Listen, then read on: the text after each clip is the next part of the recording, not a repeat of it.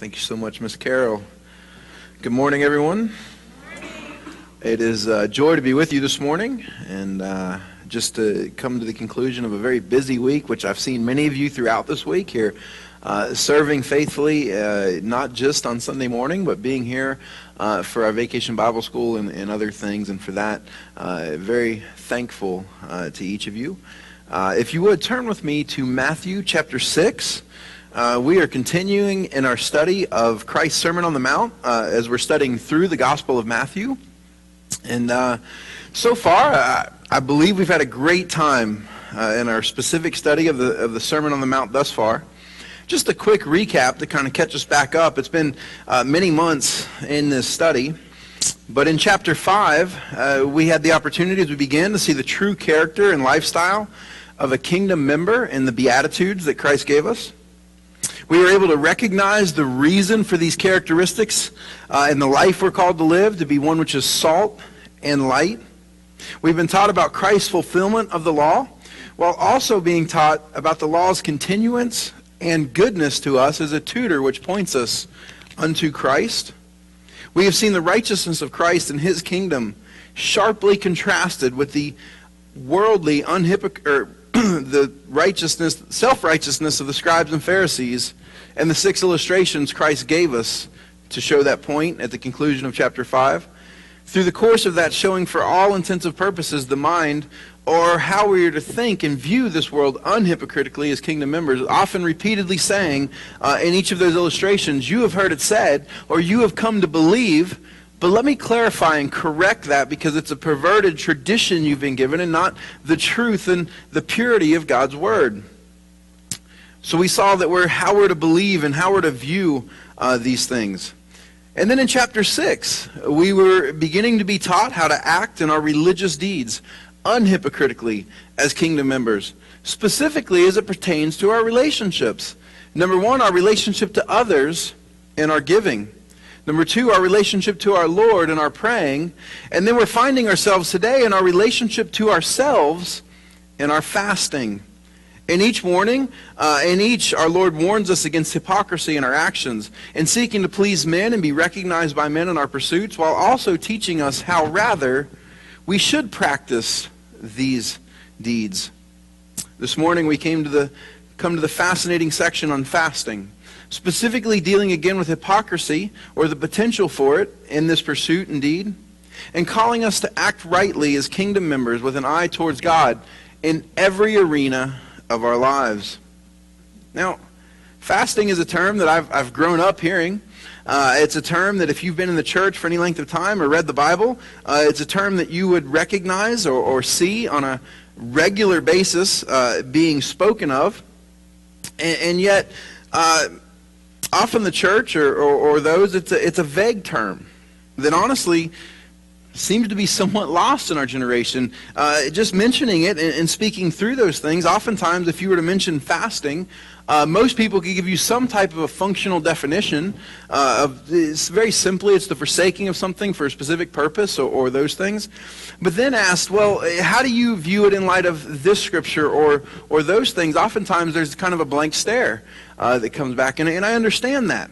It's not something that is only new in our generation. To quote Dr. Martin Lloyd-Jones from many years ago, he says this: for evangelicals, this whole question of fasting has almost disappeared from our lives and is even out of the field of our consideration. In other words, it doesn't even really cross our mind.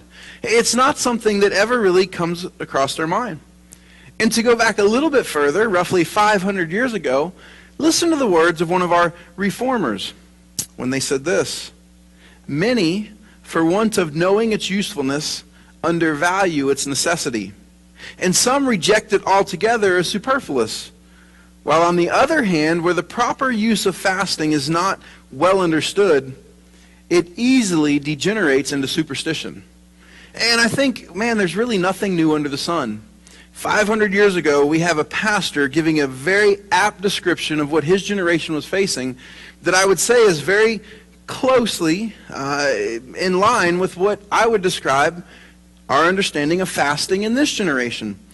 To be frank, it truly seems to be misunderstood, misused, or just plain avoided in the Christianity that we live within in the Christian faith. And so I am excited for us to learn more about this practice that is frequently spoken of in Scripture, that is oftentimes recognized by Christians, and to also see that this was in fact so common in the mindset of the authors of Scripture that is often spoken of with little or no explanation. Rather, there being an assumption that the reader would be familiar with this practice as it is given. So read with me our text for our study this morning. It begins in Matthew 6, verse 16. Our Lord says this, "Whenever you fast, do not put on a gloomy face, as the hypocrites do.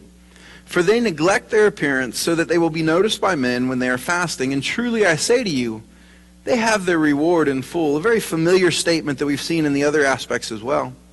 Verse 17, "But you, when you fast, anoint your head and wash your face, so that your fasting will not be noticed by men, but by your Father who is in secret. And your Father who sees what is done in secret will reward you." Now, just a quick reminder, as we noted back at the beginning of our study of Matthew's Gospel, which, by the way, in looking back to see that reference, that was about 14 months ago, and that was 46 sermons ago. This is our 47th sermon in Matthew's Gospel. And we recognize at the beginning of this that Matthew's Gospel is written with a heavy Jewish orientation, often using terms and phrases with the assumption that the reader will readily know and therefore grasp their intent, which means that we today have to dig a little deeper for understanding before we just jump into practice. In our text at the beginning of verse 16, Matthew records our Lord as saying, "Whenever you fast," which is a clear communication, as we've seen, that fasting was an expected practice for his disciples. This was something that would have been some expectation of his. And we recognize that there was some controversy over this, as the disciples were not those who were observing some of the traditional fasts that were given, and our Lord corrected that confrontation when he said to them, "Shall they indeed fast while the bridegroom is with them?" Meaning this, that fasting, as we'll see, was for very specific purposes. And so in that, this was an expected practice of his disciples. It's one that they weren't practicing in the fullest sense of tradition, although I would say that I do believe they definitely practiced it on the Day of Atonement. We'll see that was commanded in Scripture. It's the only place, by the way, that commands fasting on a very specific day. And so when our Lord says, "Whenever you fast," he was communicating that it was an expected practice for his disciples. It was something he not only expected them to know about, it was something he expected them to be practicing or doing. So with that, in my limited knowledge in some ways of this, one that again has been a very vague understanding, one that as I was pleased to find with a little background study wasn't wrong, it just was somewhat incomplete. So I did a little background study on the Jewish practice and therefore a greater understanding of fasting. And I have to tell you, it was extremely helpful for me in understanding this practice and the text we're in better. And so I want to share a little bit of it with you. Now, you won't get the fullness of it, but these are some high points that stood out to me in understanding it. Jewish fasting incorporated both a corporate fasting time, and it also had numerous individual fasts that were expected within it. However, as I mentioned earlier, we should know ahead of time the only place fasting was commanded in all of Scripture on a very specific time frame was the Day of Atonement. And that's very significant for us. Look with me at Leviticus chapter 23. It'll be on the screen. We're not going to spend a lot of time here. But what we see is that the Old Testament laws given through Moses was commanding self-denial of all the Israelite people on this, the Day of Atonement, the day whereby the high priest would go and make atonement for the sins of the people in the Holy of Holies. And in Leviticus chapter 23, beginning in verse 26, we see this account. The Lord spoke to Moses, saying, "On exactly the 10th day of this 7th month is the Day of Atonement. It shall be a holy convocation for you. And you shall humble your souls and present an offering by fire unto the Lord. You shall not do any work on this same day, for it is a day of atonement, to make atonement on your behalf before the Lord your God. And if there is any person who will not humble himself on this same day, he shall be cut off from his people. As for any person who does any work on this same day, that person I will destroy from among his people. You shall do no work at all. It is to be a perpetual statute throughout your generations and all of your dwelling places. It is to be a Sabbath of complete rest to you. And you shall humble your souls on the 9th of the month at evening. From evening until evening you shall keep your Sabbath. Now, understanding this fully, this time of self-denial that the Lord commanded for a very specific time included for the Israelites abstinence from eating and drinking for this time period from evening until evening. Abstinence from sexual activity, from washing, anointing, or even the putting on of sandals. So we recognize this was a corporate fast that was commanded in Scripture for a very specific time and season. Also, in reading, I found out that corporate fasts were later required for other occasions as well in Jewish tradition. Number one, the Jewish New Year. During the time of the Jewish New Year, the people are required to fast in observance of it. Also, there are 2 specific days where there's a remembrance of the Jewish calamities of their past.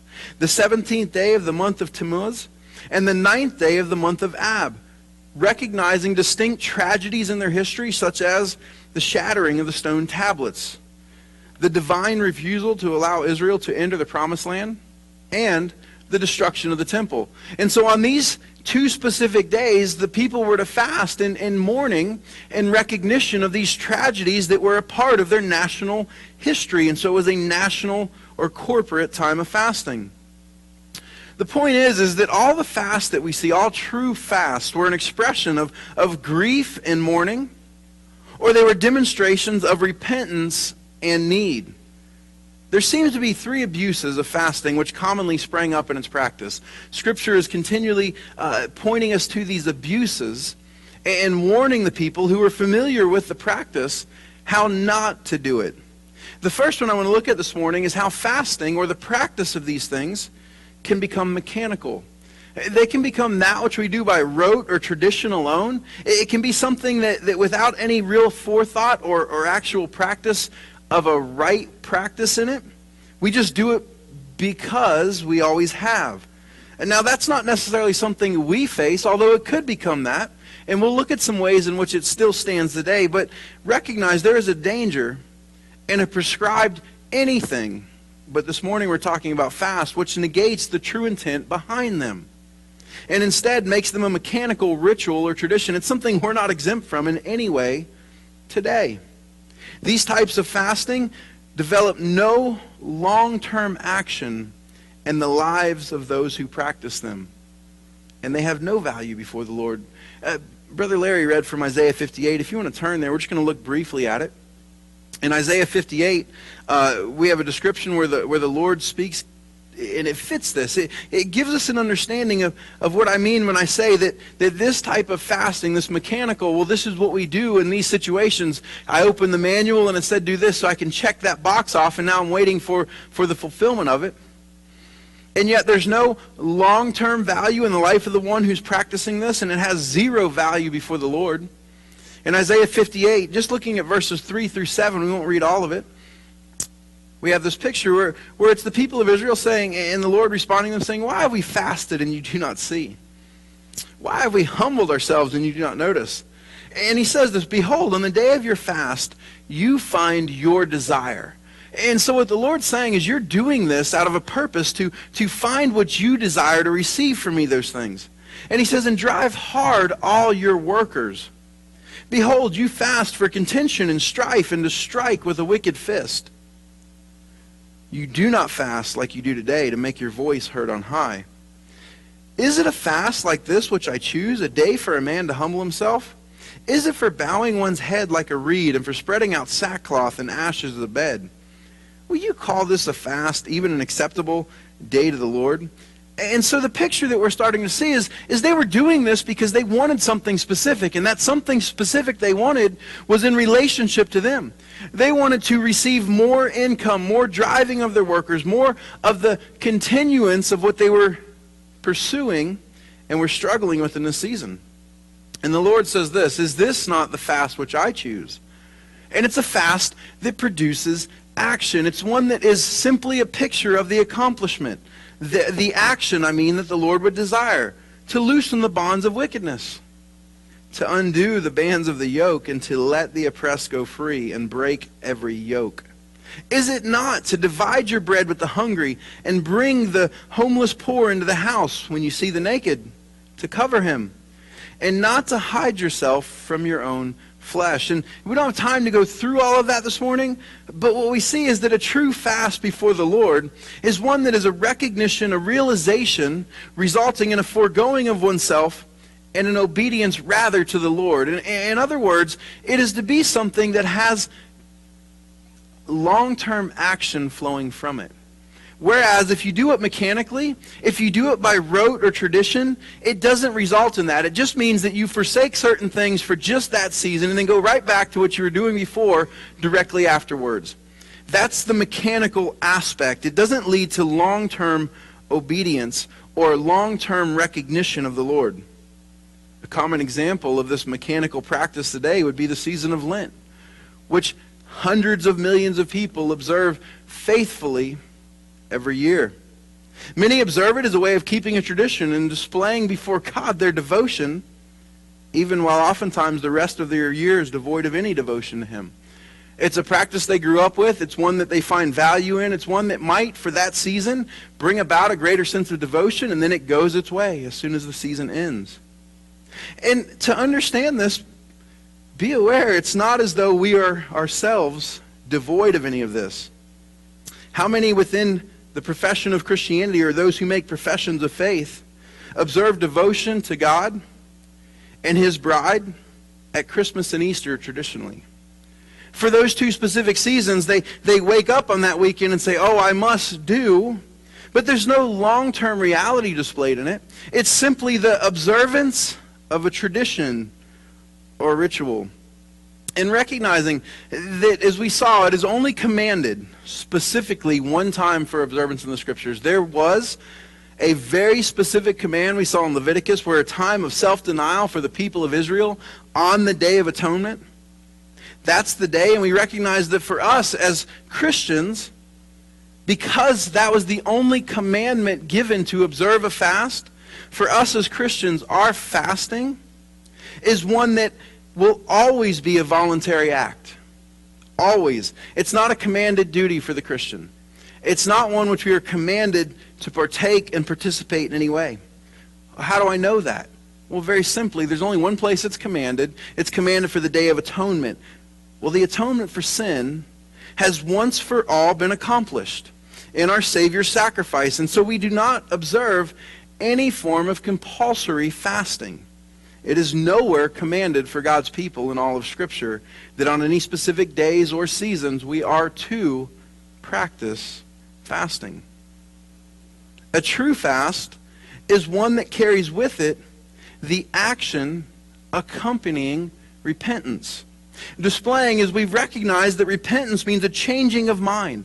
And that when your mind is changed, so therefore will your actions pursue after this change of mind, or this new mind that is within it. And so a true fast carries action long term, displaying the change of mind, which is accompanied by a change of action which lasts long beyond any ritual. You don't stop loving Jesus and pursuing His will for your life simply because the season of your sacrifice is ended. It is an action which displays a love for God rather than a love for self and this world and its goods. Now, with that being the foundation, that it's one which is not to be done mechanically, let's take a step back and see more even this step before that.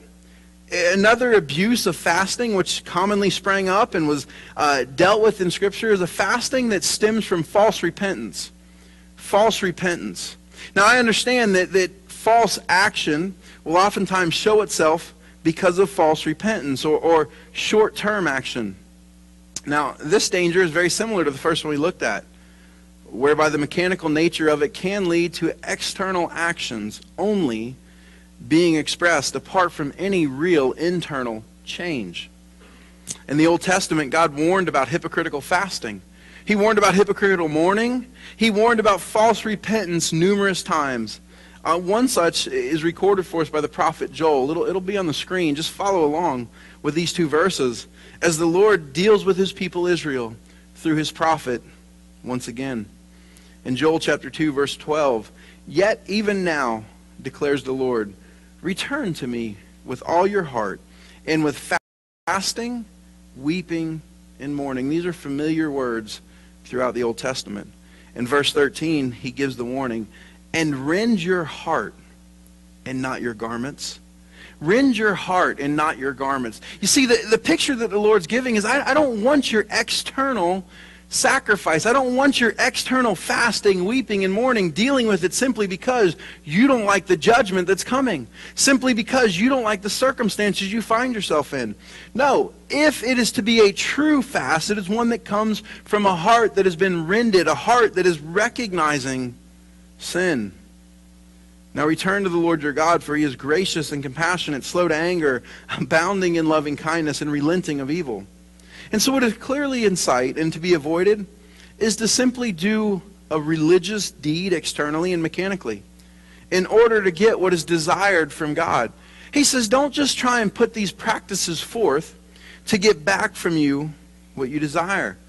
It's an illustration that we use oftentimes to understand this as we describe prayer and other functions of hypocrisy in our religious pursuits and actions of faith, is to understand that God's not your soda machine.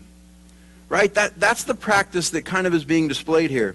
This idea that if we put in the prescribed amount in order to receive back what it is that we desire. And it's hypocrisy at its highest level. It's a wrong understanding of the character of our God and his role in our lives. And so this is the picture that in the same way that if I go up to a soda machine and I know that I need to put $1.25 in to get back the drink that I want, I don't get it back if I put in $1. I have to put in the prescribed amount to get it back. Well, when we begin to view God in this way, we begin to view him as he himself is not. We begin to make him fit our desires, our pursuits, and our passions. And so this is one of the highest forms of hypocrisy, and we need to recognize it when it happens. Do not do your religious deeds as though somehow that will accomplish for you the giving of your desires that you request of God. That is not what fasting was ever to accomplish. We'll see that more fully. But it is an abuse that oftentimes springs up in every arena. So many times I'll see people who have a desire for something specific, or they're in the midst of a consequence, or Lord, I just don't want this to happen, or I don't want my spouse to leave me, I don't want to lose my job, I don't want this, or maybe it's something of more proactive. Lord, I really want this promotion. And so people will suddenly begin to show up in church like every time the doors are open. They'll begin to read their Bible every morning. And their prayer life, and it will look something like this, where they're saying, Lord, I am doing all that you have asked. Now please bless me in this area of desire and struggle that I have. That's the soda machine analogy, where we're putting into our Lord so that we might get back from him. And he says, don't do these things. The third abuse or danger commonly associated with fasting is the one which our Lord expresses in our text this morning. The desire for human recognition. Human recognition as the motivation and the internal aspect of why we do the things that we do. This could also surprisingly come through the corporate fasting as well as the individual practice. That even when Israel was in the process of a corporate fast, that there could be a measure where human recognition sprang to the forefront, because these fasts could also be mandated specifically for the people during times of national crisis. Things like droughts, famine, military attack, etc., disease, things that were coming through, the judgment of the Lord oftentimes. And during these corporate fasts in the face of crisis, interestingly enough, they would become more intense as time went on until God brought relief. In their initial stages, the people were allowed food and drink after nightfall. They were also allowed to work, bathe, anoint themselves, put on sandals, and have sexual relations with their spouses. In the final stages, when things got more desperate, when the army was on the horizon, when the crops were drying up, you fill in the blank, these activities also became forbidden among the people. Now, Israel, recognizing certain elements of facing potential crisis, for example, the normal dry season. The normal dry season in their region comes every year, but if it's prolonged, it could spell disaster, because they were an agricultural society wholly dependent upon the growth of their crops for survival. And so in recognition of that, what they would do is they would have a specific group among their people who would begin fasting in preparation for the dry season. These individuals, they had it down to a science. They would observe 3 days of fasting on Monday, Thursday, and on the following Monday at the beginning of their preparation. This timetable was developed to prevent upsetting local economies during the fast. Now, how did they choose the people who were going to fast on behalf of the nation? How did they go about that? Well, what oftentimes happened is that these people were the ones who were deeply respected for their piety and for the sacrifice that they were making on behalf of the nation. We read about in the time of prayer that they would ask for the one to pray whom they knew had children and whose cupboard was empty, because they knew their prayer would be urgent. And so in the temple they would call upon this person with these specific qualifications to pray. Well, in the same way, they would call upon those who they recognized in leadership specifically as being the most pious among them. This practice and the respect associated with it, in other words, to be the one chosen to fast on behalf of the nation, was a great honor and a sign of great recognition of your piety. This probably played a factor in the warning we have from Christ about seeking to be noticed by men. It's a hard thing when you are chosen because of some character within you, not to want others to realize and recognize that. Oftentimes the fasting were accompanied by other acts. If you read Scripture, you know that there's a putting on of sackcloth, a putting ashes upon your head and upon your face. Now clearly, if suddenly you show up with ashes on your head and on your face, these are signs which can clearly be seen by others, signifying the act of fasting, the act of mourning, the act of going before the Lord on behalf of the people possibly, or on your own. Now, think about this for just a moment. These visible actions played into the desire of men's heart to be recognized by others. In verse 16 of our text, there is a wordplay in the Greek which is lost in our English translation. It's a really interesting and fascinating one. And what we see in that, listen as we read verse 16 again. Whenever you fast, do not put on a gloomy face as the hypocrites do. Now what it's describing there is simply this recognition of woe is me being written all over your face, so that people would recognize, oh, he's in the midst of fasting. What a good and righteous man that is. Oh, he's in the midst of fasting. There must be something going on. Maybe he has a need that we can meet. And it was all of these different things of recognition. But listen how it goes forth. And it says this, for they neglect their appearance so that they will be noticed by men when they are fasting. Now there are two verbal forms here in the Greek that share the same root and yet have opposite meanings. The word for they neglect in the literal translation means to disappear. It means to disappear, and the phrase they will be noticed means to appear. So they're the opposite things stemming from the same root. And ironically, what's being said is that the hypocrites covered their faces or made them to disappear so that they may appear to men. It's this recognition, and so in the Greek it shows clearly that their purpose or the intent in fasting was primarily for others to recognize that they were fasting. Now, why would this be important? Well, we recognize it in our day. We've talked about this when we studied on Wednesday night in our study of humility, that it's very difficult to do acts that are specific before the Lord that receive no recognition from our fellow man. It's one of the greatest struggles that we have, is for humility to be the attitude of our lifestyle, as we're described in Philippians 2. Recognizing that, what we see is that in this, if someone saw that you were fasting, then it comes from either one of two sources. They would either recognize you as a person of great piety and sacrifice, thereby garnering their respect and appreciation, as you possibly fasted on behalf of them and the nation, or it could possibly be in such a way which caused men to regard your humble condition and to feel pity on your behalf as one who has suffered loss. Woe is him. It's obvious that he's going through a great trial, that there's great mourning, and we need to somehow just feel sorry for this person. And so each of them falls into this category of fasting and making it known with the purpose of garnering men's attention. And both are an absolute display of a hypocritical heart and motivation, which our Lord says, do not be like those who would do that. More than that, our Lord says that those who would do such a thing have their reward in full. And as we move forward in chapter 6, we'll see fully that we are to be those who are laying up treasure not here, but in heaven. And our Lord says that those who practice these hypocritical things get their reward here in an earthly sense in its fullest. Now, to be clear, in spite of the dangers associated with hypocritical fasting, it was and still is a legitimate form of worship and devotion for God's children. Recognize that. We've looked at all the common abuses that pop up in Scripture, but it does not negate that our Lord expected it of his disciples. And more than just that, it is referenced in the New Testament some 30 times. And almost all are favorable to the practice, with the exception of what we're seeing here in our Lord's warning to not be hypocritical in it. So I want to spend our time remaining understanding a proper view of fasting and the practice of it. The first thing to understand is it is not prescribed.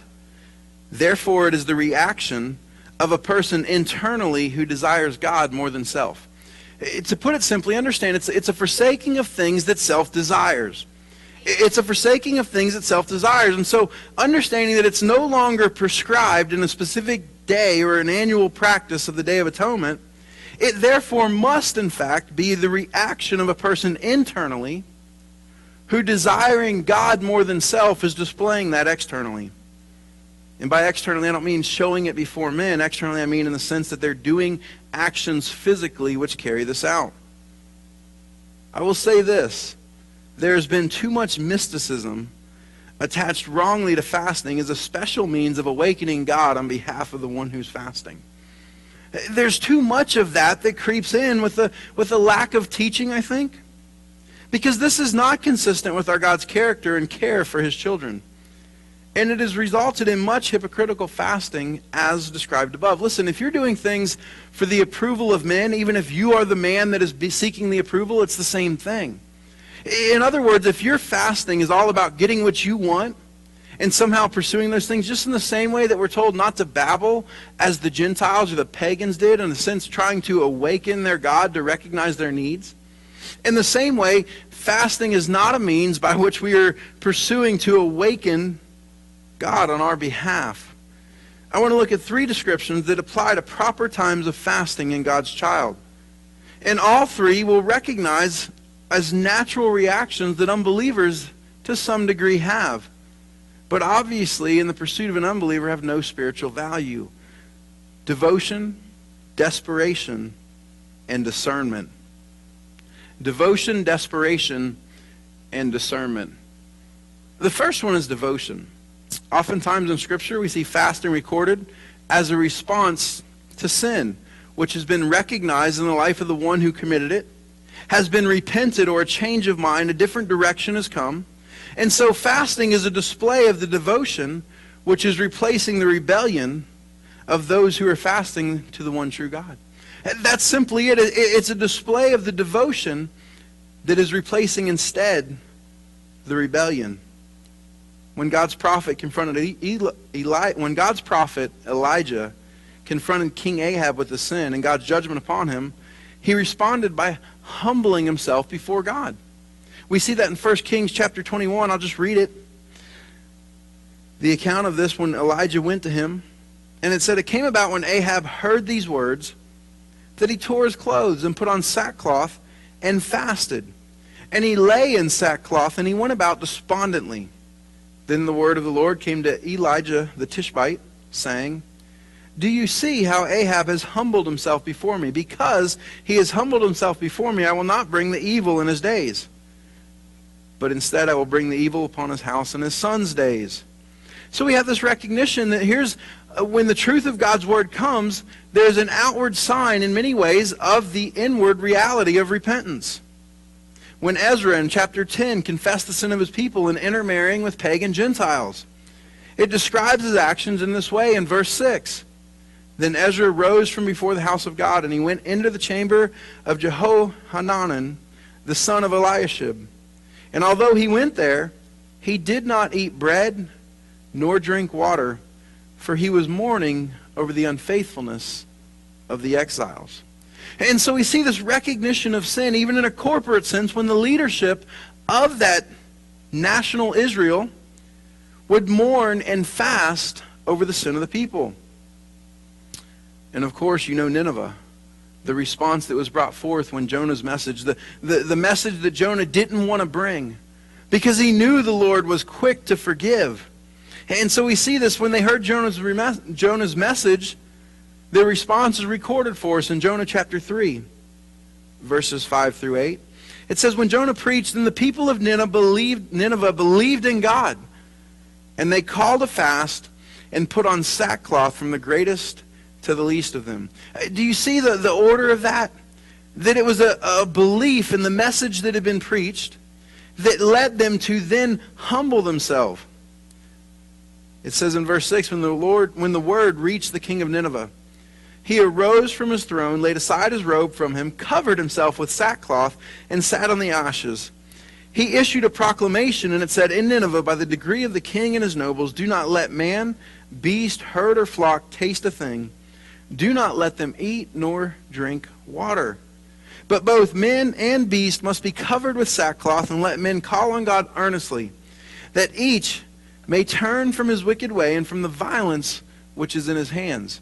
And so what we see is this expression was simply the reality of their heart, that with great desire, having believed in God and the word of God that had come to them, that they must call upon him earnestly, turning from the wicked way and the violence which had brought God's wrath upon them, repenting from those things. Now, to be clear, even unbelievers will fast, or to put it in our terminology, will lose appetite during seasons of consequence. Even unbelievers. I've seen people when they're facing the consequences of their sin, they can't eat a thing. I've seen them shrink in size and lose weight when they're facing trial and consequence as the result of their choices in sin. But the key here for us is to see that the proper response in fasting is always from one who is seeking after God and not man. He's not overwrought because of consequences alone. He's not looking to those things. Instead, he's looking to being pleasing to God. A proper fast is one where a man recognizes his rebellion before God and displays his devotion to him in fasting and pursuing after him. It is not compulsory, but rather is an action flowing from an inner condition that is brought to bear. One of the ways that we recognize this and the distinction between an unbeliever who can go to a season of loss of appetite and a true believer who in that season is fasting is in Scripture it is always accompanied by prayer. In other words, seeking after God in the midst of circumstances of devotion, desperation, and discernment is the distinction between one who has lost appetite because of consequences and desires to have them removed from them, and one who has lost appetite recognizing their sin before a holy and righteous God. True fasting is always accompanied by prayer. As one pastor has noted, you can pray without fasting, but you cannot fast without praying. It's the pattern in all of Scripture. You see, the seeking after God is what separates the fasting of unbelievers from believers. Much the same as it separates our prayers to our Heavenly Father from prayers which are offered to false gods. I was reading an update from one of our missionaries in Morocco, and he was speaking about the season of Ramadan, which has a compulsory fasting attached to it, that all Muslims must fast during the season of Ramadan. It's this recognition that there is fasting in all facets of humanity.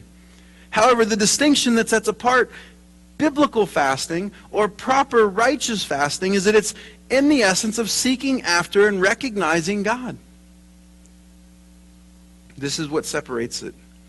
To be clear, we are not proving to God our devotion, but rather we are coming to a full realization and recognition of it within ourselves. I've seen in our day where a man turning from sin is so struck by the grief of his sin, not merely the consequence, but the actual grief of recognizing, how did I do this before the Lord? Seeing how sin has dug its hooks and led him places he never thought he would go. That it robbed him of his appetite. In other words, it was an external recognition or a physical recognition of an internal spiritual reality. The second description of a proper response to fasting or in fasting is one of desperation. Desperation will lead us there. Just as we see that the first one, the second one is desperation will lead us there. This often results from a great and desperate grief which has overtaken us, whereby either from sorrow or longing, this desperation consumes us. There are multiple places in Scripture when King David buried Abner. It records for us his grief and speaks in these terms. In 2 Samuel 3, it says, the king, meaning King David, chanted a lament for Abner and said, should Abner die as a fool dies? Your hands were not bound, nor your feet put in fetters. As one falls before the wicked, you have fallen. And all the people wept again over him. Then all the people came to persuade David to eat bread while it was still day. But David vowed, saying, may God do so to me and more also if I taste bread or anything else before the sun goes down. Now, this is what's important for us to grasp. There's not 1 second of your life that is okay to be apart from a recognition of God as a child of God. We never separate out our secular and our spiritual in that way. Every aspect of a true follower of Christ, a true follower of God, is consumed by the reality of being that follower. And so all seasons are a time for God's child to be in recognition of Him. However, seasons of grief often result in desperate searching after Him, accompanied quite naturally in many ways by a loss of appetite. The unbeliever will often also lose appetite in the midst of grief, but this yields no spiritual fruit, as it will do in a believer's life. Think about this. In the same way, and I heard a pastor say this one time, and it resonates so clearly, as my family is traveling back today, if I were to receive word that they had been in an accident, and as I was receiving that word and they were being rushed to a hospital and I was desperate to get there and be with them and see that they were okay, and you came to me and said, hey, what's your favorite restaurant? I want to go to lunch with you today. There would be something else consuming that would drive me and all of my focus and my attention away from the normal practices of my day and focus me rather into the resulting need that is there. And as in all seasons, we are to be those as God's children who are recognizing Him, so also in this season. Another desperate season is one of impending danger, struggle, or as we viewed last week, trial. There's several pictures of this. The one that stands out to me, having taught through it, is found in the book of Esther. In the book of Esther, and you know the account, Esther was made queen through some amazing providential acts of God, and in the process of that, there's a plot from a man named Haman that rises against the Jewish people, and no one knows that Esther herself is a Jew. And she is queen in the king's palace, and this plot becomes known, and so Haman goes and gets word to Esther, you must go to the king on behalf of your people, for do not think that you yourself will be spared just because you are in the palace, but this will affect you as well. And she sends back, but you don't understand. If I go before the king and I have not been summoned, if he has not requested me, I will die. And he has not requested me, so you're asking me to go into all likelihood, which would cost me my life. And again, Mordecai says to her very clearly, listen, do not think, maybe for just this season, maybe for just this purpose, you have been placed there. And then he says this, if you do not, God is still faithful, protection will arise for His people from somewhere else. But you yourself nor us will be spared in this. And then we have this account in verse 16. This is Esther's response. In this face of impending danger, going before the king, in the face of a horribly difficult struggle facing her people, of a man who with power and authority desired to murder them. And this is what she said in verse 16 of Esther chapter 4. Go, assemble all the Jews who are found in Susa and fast for me. Do not eat or drink for 3 days, night or day. I and my maidens will also fast in the same way, and thus I will go into the king, which is not according to the law, and if I perish, I perish. And so, recognizing this, there is an element where impending danger and other things places our focus in such a way that we go before the Lord in prayer, in all things in prayer, but also in that there's a measure whereby we forsake or forgo the common activities of our life so that our focus can be singular and specific.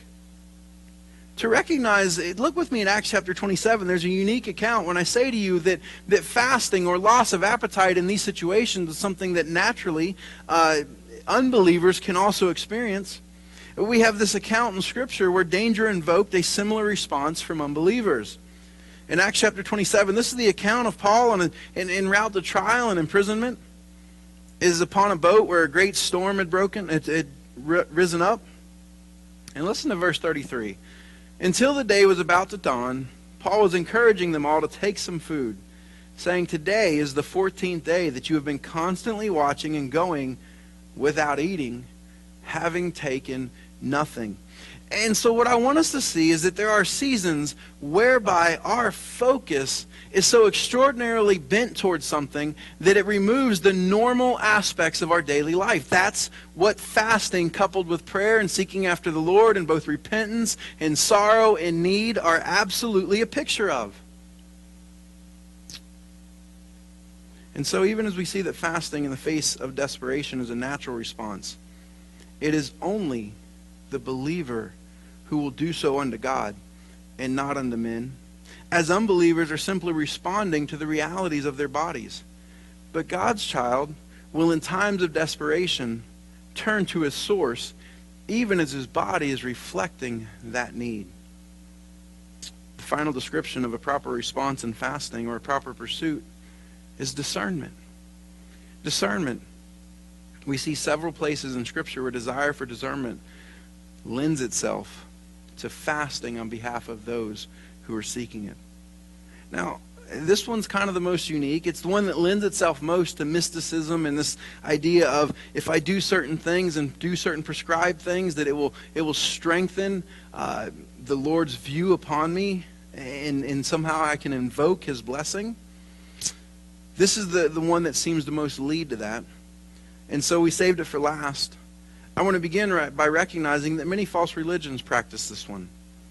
But they often describe this pursuit as one for enlightenment, meaning it is a mystic seeking after some hidden knowledge. That they're looking for a greater depth of enlightenment or an experience of emotion or other physical attributes and aspects within their religious practice. There is a physical, medically established reality that we see whereby mental clarity is seemingly enhanced by the putting off of food for a season. Many people who have fasted will speak of it in this way, saying, after I got through the first 3 to 5 days of misery and struggle, there seemed to be a peace and a mental clarity that accompanied that. Now here's the reality though, when you speak to unbelievers who have also, possibly for a season of mental clarity or for a season where they were forced into it, fasted, they themselves will also describe similar things. So it's not just those things. However, there is a sense whereby medically we recognize that there is a sense of mental clarity being enhanced by the putting off of food for a season. It is not the giving of dreams or visions, but rather a state of mental clarity which happens often between the 3rd and 5th day of being without food. It does not last long, because after a few more days, the lack of food often consumes the mind, making focus on anything else a great difficulty. And so when we see fasting for discernment practiced in Scripture, it goes along the same lines of everything else we have seen. In other words, it is always characterized by seeking specific understanding as it pertains to God's will. It is not simply for the blessing of the man seeking, but rather for the proper obedience of the one who is seeking to know it. Look with me in the book of Acts at chapter 13 as we wind down in our study of fasting properly. In the book of Acts, we see this as part of the process for both sending missionaries and appointing leadership over God's church. In Acts chapter 13, verses 2 and 3, he says, while they were ministering to the Lord and fasting, the Holy Spirit said, set apart for me Barnabas and Saul for the work to which I have called them. Then when they had fasted and prayed and laid their hands on them, they sent them away. Turn over one chapter to chapter 14. In verse 23, we see a similar account. It says, when they had appointed elders for them in every church, having prayed with fasting, they commended them to the Lord in whom they had believed. The simple thing and understanding for us is to recognize that when we are making important decisions, we need to be consumed with a desire for discerning God's will.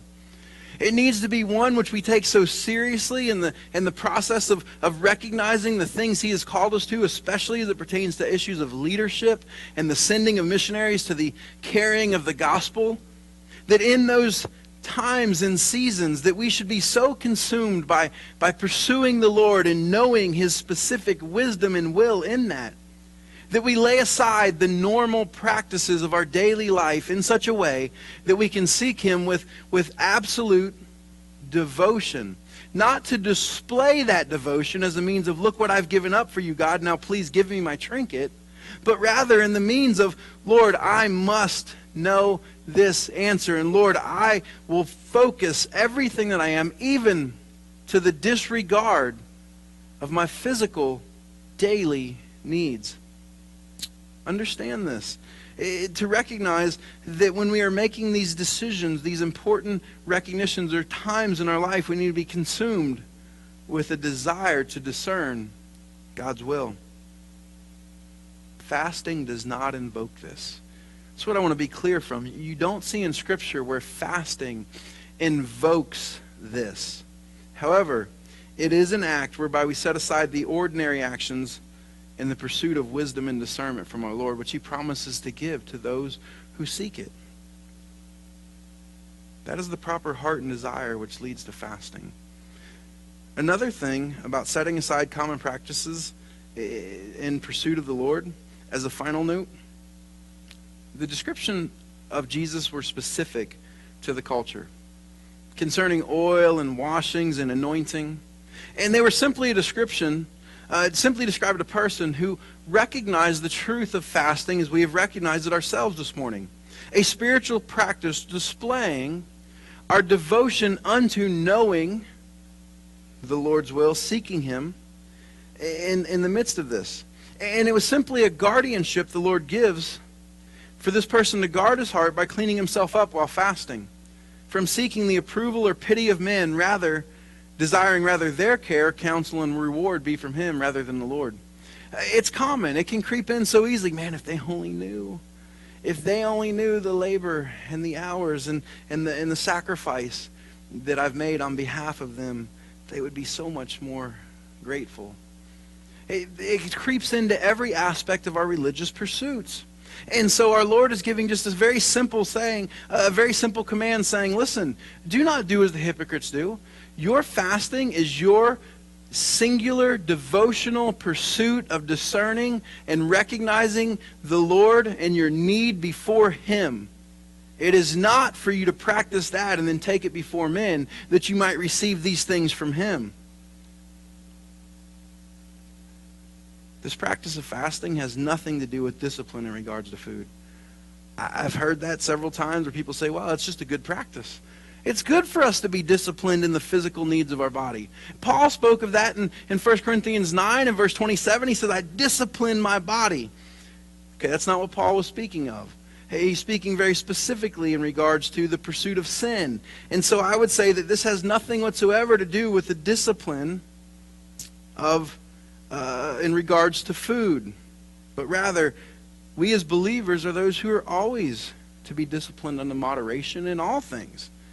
This is a specific response. Fasting is a specific response to a specific need whereby we honor the Lord, set apart and set aside the normal distractions of our day and pursue after Him with undistracted specificity. I love the good Dr. Martin Lloyd-Jones' words on this matter of our practice and appearance. And so let's close with them together this morning.